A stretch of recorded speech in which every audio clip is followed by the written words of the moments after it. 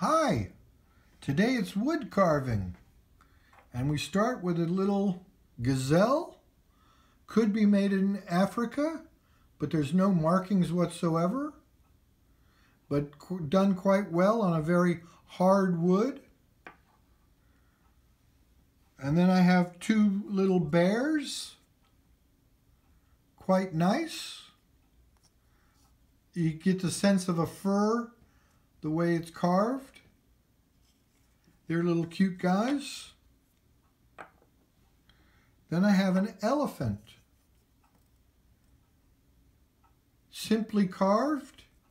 Could be from Africa, but it also could be from a man whittling at a zoo. I have no idea. And certainly whittling in the 19th and 20th century were hobbies of a lot of men. Then I have an owl. A nice 3-inch owl. There's his back wing. Here's his front wing. You got the horns for the owl. And again, no markings whatsoever, but nice. Then I have this cup. Probably lathe turned, but I don't know.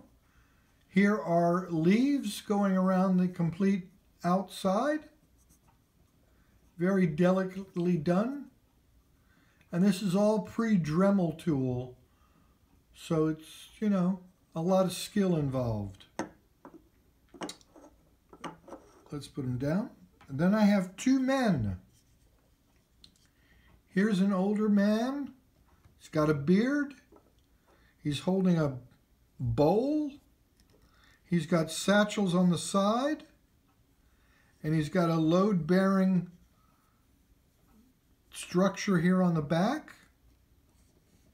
He's quite nice, very proportioned. And the second man I have, he's got a wraparound garment. And then when you turn him on the back, he's got two carved instruments below the belt. And this spoon or cup is used as a 3-prong standing device. Like he wouldn't stand with just his feet. He needs that cup as well. But he's quite nice and well detailed. Good expression on his face. The spear comes out a little bit if you want it. But now let me show you the last carving. I'll put these away. This one's a little bigger. Very nice. I suspect this could be from the 30s. I don't know if it's a bookend. And it's the only one I don't have a duplicate. You got carving on the sides. More of just a chisel work.